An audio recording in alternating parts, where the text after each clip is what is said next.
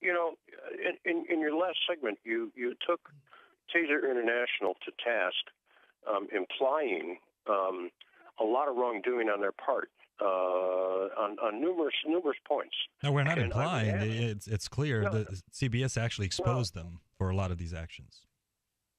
Well, they enumerated how they operated. Okay, but there is absolutely no proof that any of it is by any means wrongdoing. They are a free enterprise business. Can you give, before you go on, Alan, I'd like Virgil to give one example of something Taser has done, allegedly or supposedly proven now, just to refresh our listeners who might just be tuning in. So, well, the best example is of the police chief, and I believe he was the Albuquerque police chief, where he actually, as soon as he closed the sale, he gave a no-bid contract, to Taser. I think it was a $1.9 million contract. Are you okay with that, Alan? A no-bid contract? Well, you know what? If it was a mutual agreement between the salesman, who happened to be a previous police chief someplace, and an entity that entered into agreement with him without coercion, there's nothing illegal about that. That didn't answer my question. What I asked you was, are you against these no-bid contracts? I understand that it's legal to have a no-bid contract. I'm asking you, Alan, how you feel about it. Well, it depends on whether or not there are other people in the market who are competitive with the product that's being offered. Are there other competitors, Virgil, besides Taser? I'm pretty sure that a GoPro camera that's costs $300 at Walmart or Target is better than a Taser-made camera. Yeah, so there are other competitors in the marketplace, and they weren't given a chance to even bid on that. I mean, that's good old boy cronyism, isn't it? You support that? Well, I don't know if that is. Are you opposed to free enterprise? Free enterprise isn't a no-bid contract. Where do you live? And this is this is like some kind of cronyism in India or something like that. No, I am for free enterprise. I am against no-bid contracts.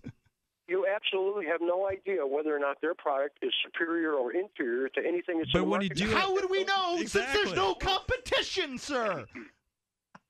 Well, you see, that's how in a free marketplace, free marketplaces have competition so that we find out if products are superior or not. In an area where you have no bid contracts, you'll never find out what's better.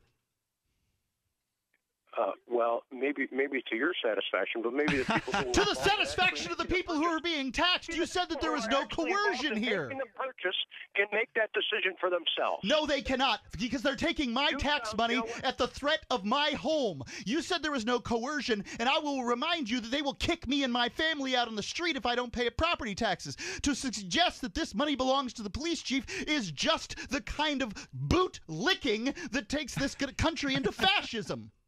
What the heck does that have to do with buying cameras? The cameras are bought with tax money. Do I have to take you all the way down the primrose path? Apparently you do, Mark. So you're a damn lunatic. You know that? You're a damn lunatic. Okay, what's lunatic about my point? What's crazy about wanting bids on a contract? He hung up. Yeah. What's crazy about wanting bids on a contract? Nothing when you're obviously a police chief or a person who works for Taser. I have never heard anyone defend no-bid contracts before. Well, he's acting as if the money, this $1.9 million, belongs to the police chief himself. And that would be okay if this is money. But it's not. That's the problem. It's taxpayer dollars, and sort of one of the basic things that a government should do to try to at least appear legitimate. Right. Like on the show, we know that governments are not legitimate. They're, gangs of men and women who will force their way upon people, whether they like it or not, and they'll use the threat and actual violence to the threat of or actual violence to get their way. I mean, we understand that, but governments is very important to them. At least it should be